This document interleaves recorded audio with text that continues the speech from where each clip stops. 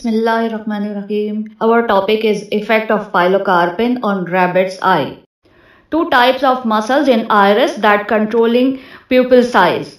These are constrictor papillae and dilator papillae.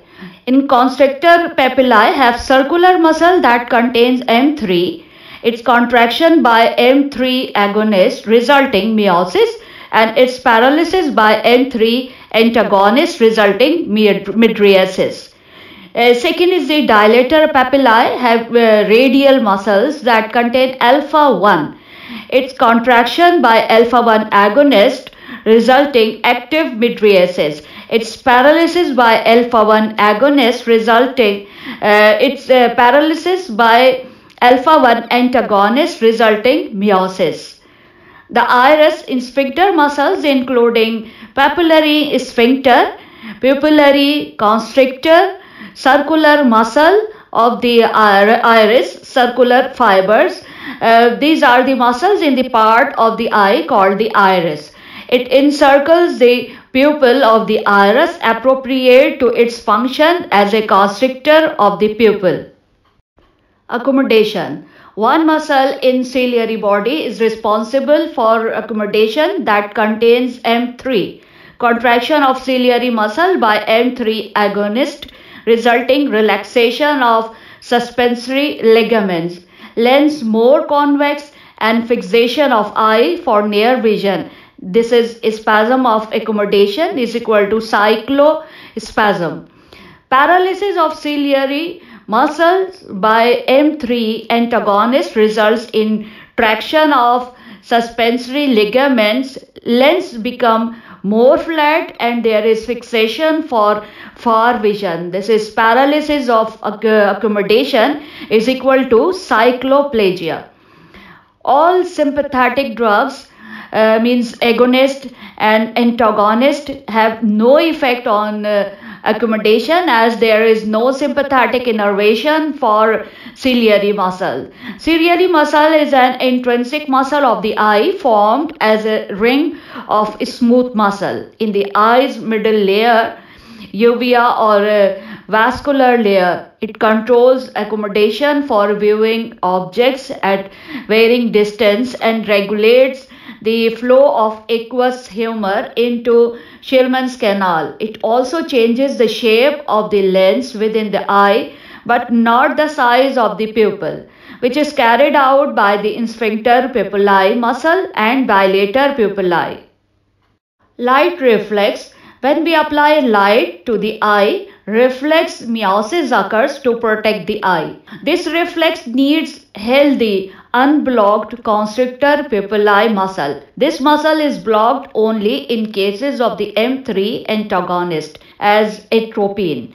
So light reflex is present in all cases except in case of the use of M3 antagonist. Now the pharmacology of pilocarpine. Pilocarpine is a drug that acts as a muscarinic receptor agonist. It acts on a subtype of muscarinic receptor M3 found on the iris sphincter muscle, causing the muscle to contract, resulting in pupil constriction, that is meiosis. Pilocarpine also acts on the ciliary muscle and causes it to contract. When the ciliary muscle contracts, it opens the trabecular meshwork through increased tension on the scleral spur.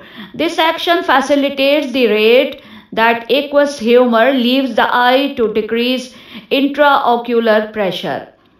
When pilocarpine induces the ciliary muscle contraction known as accommodative spasm, it causes the eye's lens to thicken and move forward within the eye. This movement causes the iris, which is located immediately in front of the lens, to also move forward, narrowing the anterior chamber angle. Narrowing of the anterior chamber angle increases the risk of increased intraocular pressure. This action of pilocarpine, which is cholinergic agonist, that is muscarinic agent, on the pupil and on accommodation can be antagonized by atropine, which is cholinergic antagonist. Pilocarpine produces vasodilatation in the conjunctiva and produces hyperemia.